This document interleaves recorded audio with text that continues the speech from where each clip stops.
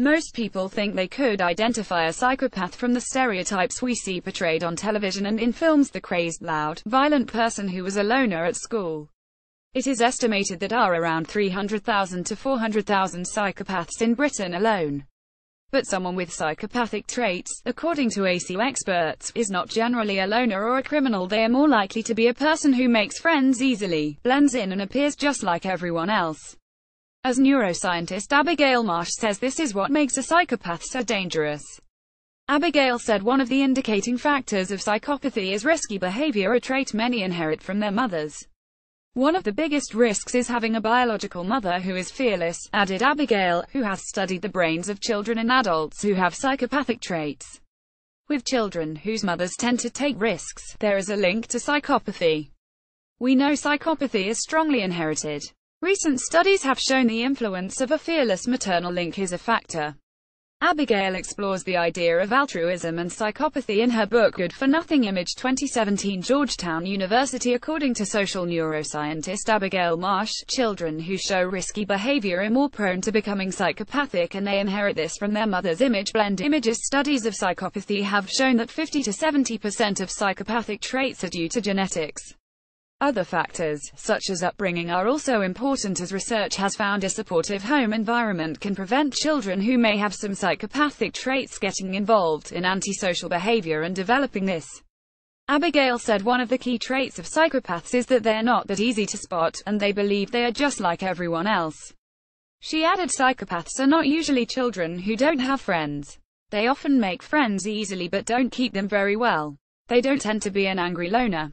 We have had children coming who seem so incredibly sweet, I would have them babysit my children.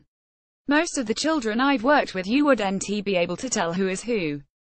That's why they are dangerous. It's not obvious they are so dangerous.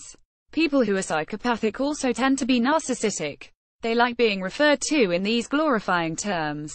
Most people believe others are more or less like themselves.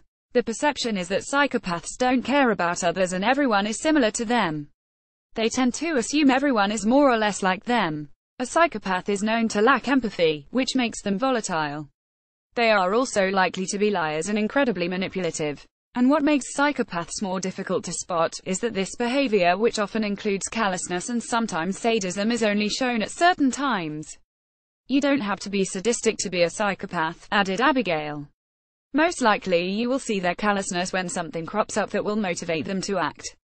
If there's an opportunity for material gain, they will take action and won't care about it.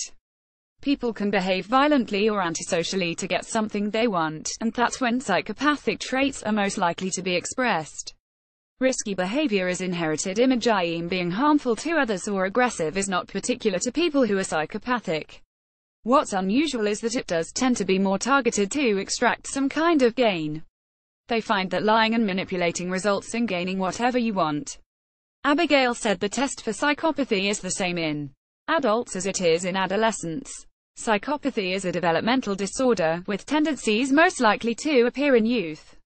Abigail said of all the adults she studied, they showed psychopathic tendencies as children. But she did caution against stigmatizing young people who show these traits but do not end up becoming adult psychopaths. Their environment, upbringing, or development negating these early tendencies. She cites one example of a boy who appeared very tough and had been in a number of gun battles who was due to be tested by them. But when it came to the day to screen his brain as part of their studies into psychopathy, he was terrified and apologized because he couldn't help them. Researchers found he was really just simulating being a tough fighter for survival rather than being a psychopath. Most of the children we have worked with have pretty constant problems at school, added Abigail. They don't really care about how well they do at lessons. We often find lots of low-level truancy, and if there's an opportunity to cause trouble or a reason to hurt somebody, they are generally happy to do it. We had one child we worked with who broke a bottle over his teacher's face in front of the entire classroom. She needed 7 stitches and the child had planned out the whole attack, brought the bottle to school with him. Another child threw a fake grenade into the local library, making staff think they were being attacked by terrorists. Abigail explores the idea of altruism and psychopathy in her book Good for Nothing. Through her work, Abigail has been able to study the brains of psychopathic children and identify how activity in specific regions can denote psychopathy. In the amygdala, which is an area of the brain important in recognizing fear, psychopathic children showed little activation when shown an image of someone in distress, indicating they have little ability to empathize.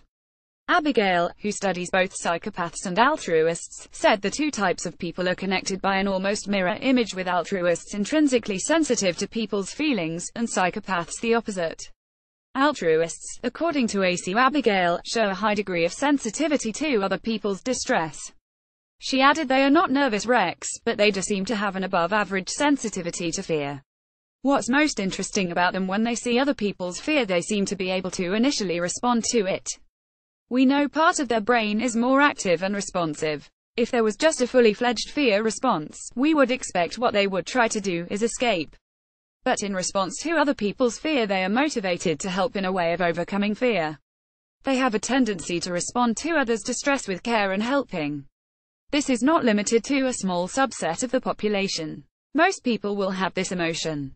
But what makes them really unusual is they will have that response for people they do not know. Almost all altruists don't like being a hero. A truly altruistic person doesn't see it as them having done anything special. Good for Nothing: From Altruists to Psychopaths and Everyone in Between by Abigail Marsh is available now from Amazon.